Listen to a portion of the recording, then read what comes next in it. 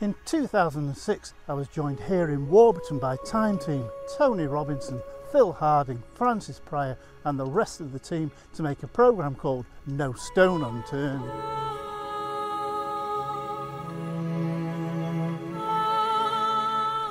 Today I'm taking a walk back to the site to see how it looks from all the time ago when we did the digging in 2006.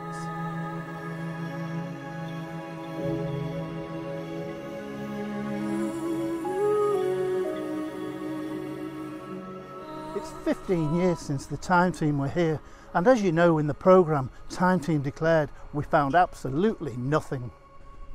Now this is the main field where Time Team were, and as you can see it's quite a high ridge, and you may remember in the programme that Phil was doing an extended trench looking for the field systems.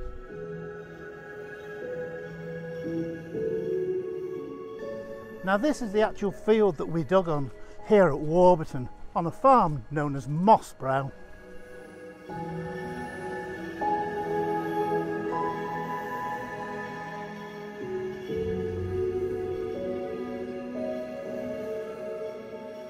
Believe me, it's still tempting walking across the field today to keep field walking and keep looking in the soil for more evidence left behind by those Romans.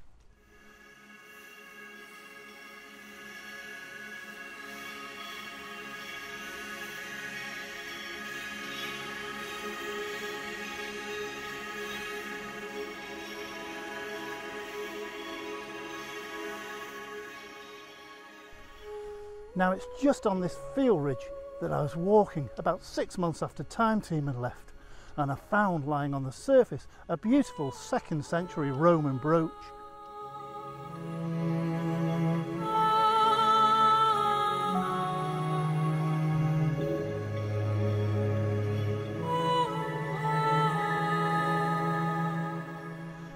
Today the field is once again being used for agriculture, and looking across the field you wouldn't even know that Time Team had been here.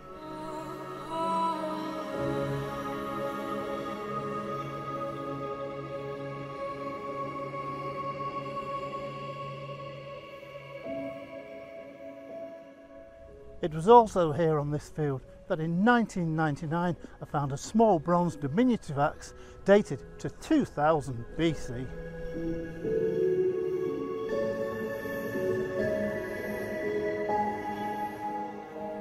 Now this area forms the last part of the Time Team dig, right towards the hedge line on day 3.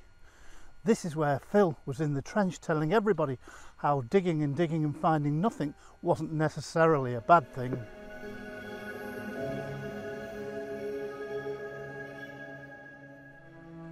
Well, it feels strange being back here after 15 years when Time Team came to dig Warburton to find no stones unturned.